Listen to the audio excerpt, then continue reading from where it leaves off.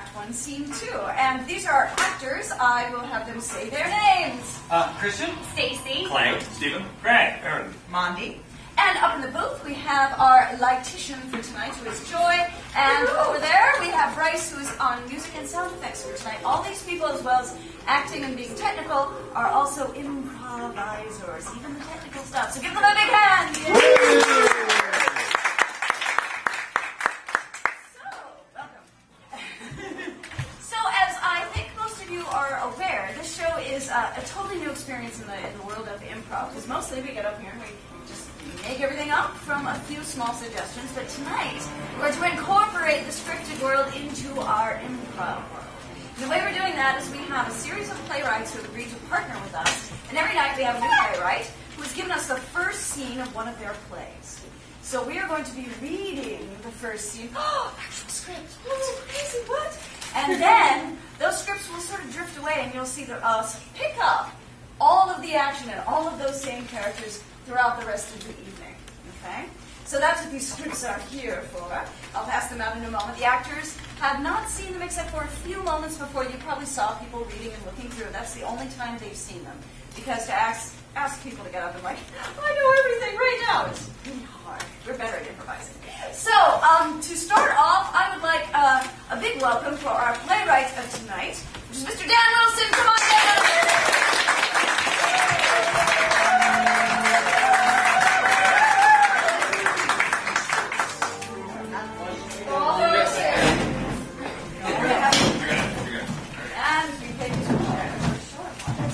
I get the nice chair. Someone disappeared. The playwright chair. So, Dan and I met on stage Yes. 11 years ago. Wow. Yes, it has. Yes. We were 5. We were precocious.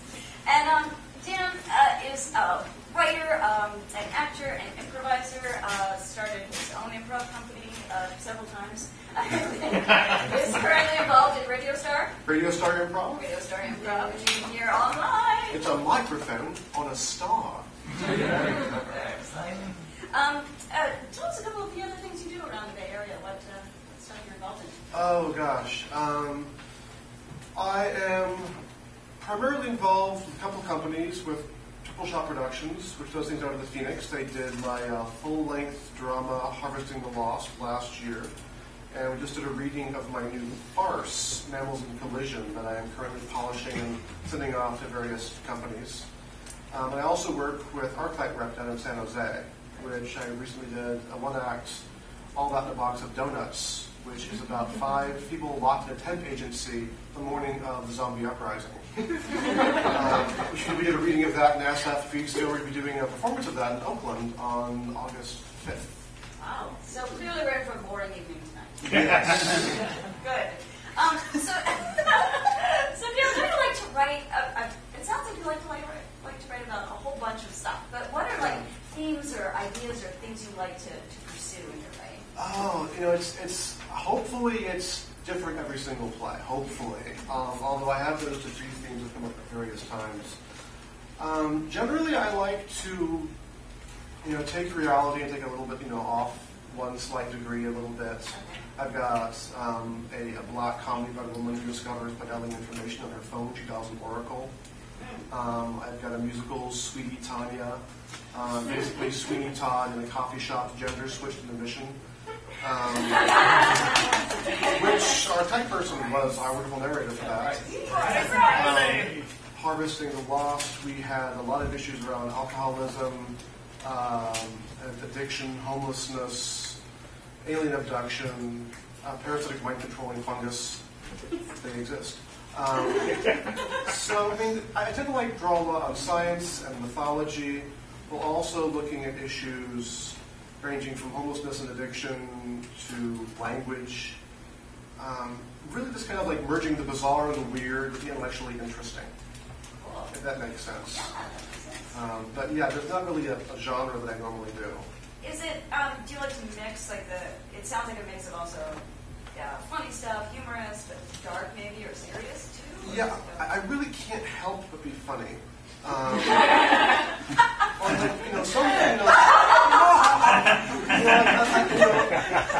when I wrote 411, I thought it was pretty much a straight drama, and then people saw it, was laughing all the way through. I'm like, oh, it's actually acidly funny. Because it's all good improv. It doesn't come from jokes, but from real interactions between people that take you by surprise, or are droll, or witty in some fashion. And people are very funny monkeys. And unless you're trying to be overwrought, you will naturally be funny at sometimes. So I do write comedy explicitly, but even in my dramas, you will usually find yourself laughing at various points throughout the show. Cool. So the name of the play tonight, or the scene you've written, which will be the play, is Silent City. Silent City. Great. Can you tell us a little bit about this first scene? Now, Dan's an improviser, so he knows not to say, and at the end of the play, everybody gets married. No. Because that's up to us. So, in terms of the environment of the first scene, we are in, and this is going to give away the entire genre, a private investigator's office. Ooh. Yeah, so this would be called, what genre? The Noir. Thank you. Dim the lights. Dim the lights. So, fairly straightforward. You most likely have a desk, a chair, and then a chair in front of that desk. There's probably file cabinets, probably a bottle of whiskey stashed somewhere, who knows. But the basic opening is the office. Great. Okay. Is the mood a noir sort of mood?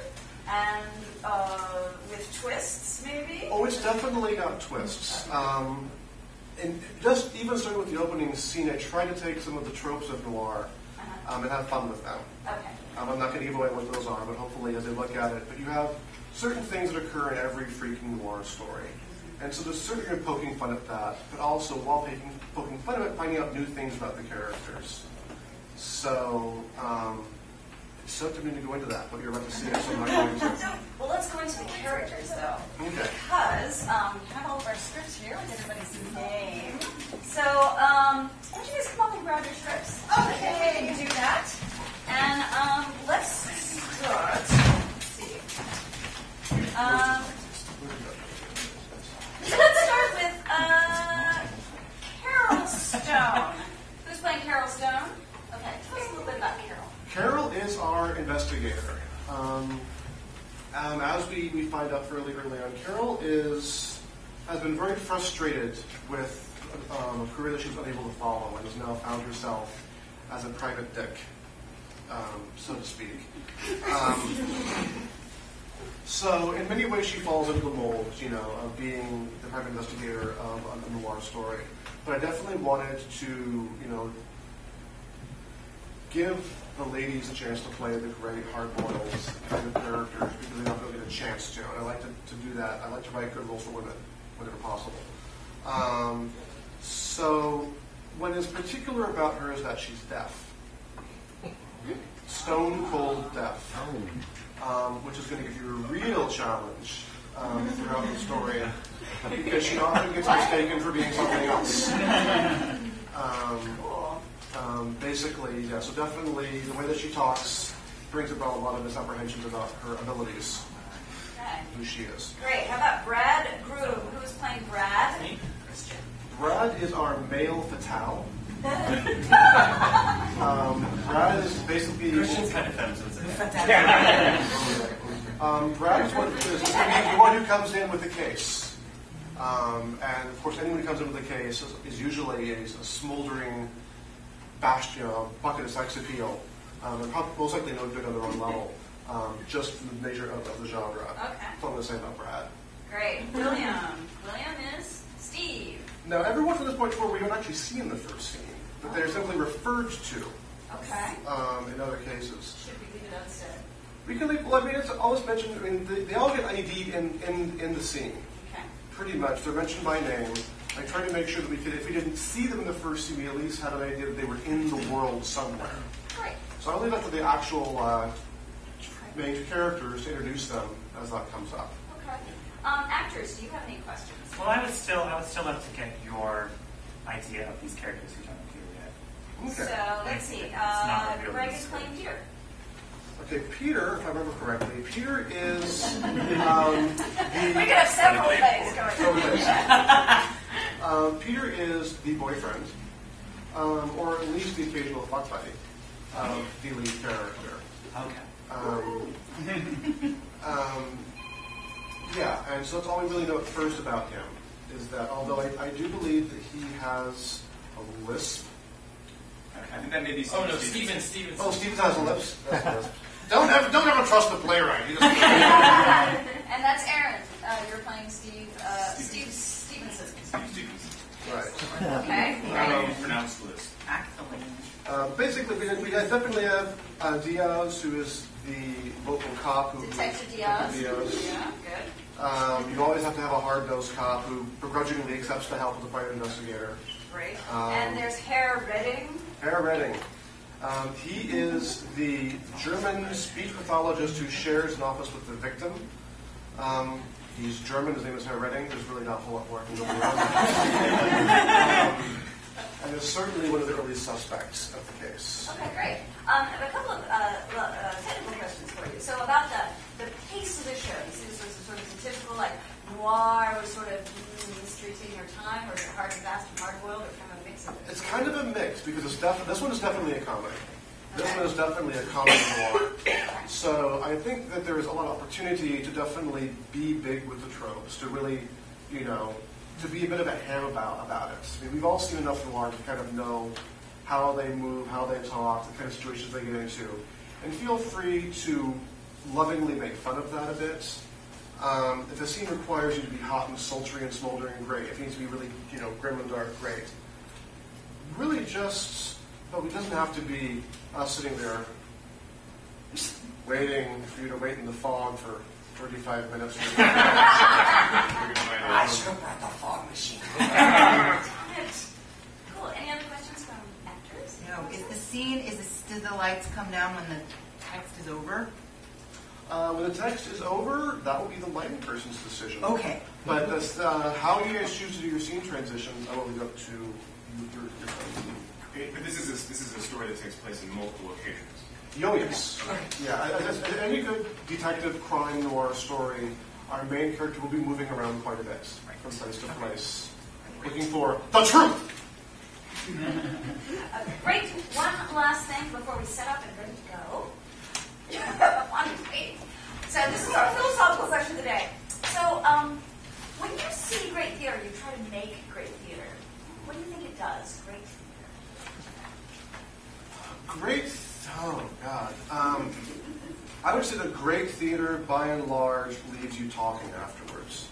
Great theater, someone like that answer. You seem to know that when you walk out, you're just like talking about the character, talking about the situations that were involved.